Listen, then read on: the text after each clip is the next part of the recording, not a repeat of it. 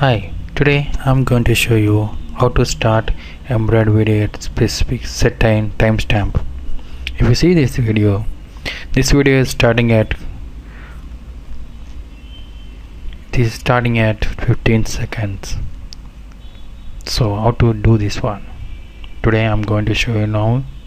So you saw this source code, you need to add and hash use t is equal to use time where you want 16 seconds. What is that you have to do? This is the one you have to add. Hash t is equal to 16 is give the time. That's all.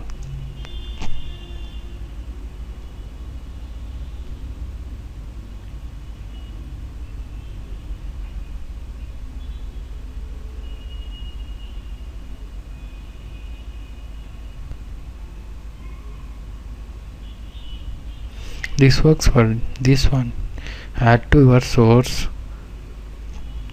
hyperlink, that is your YouTube link.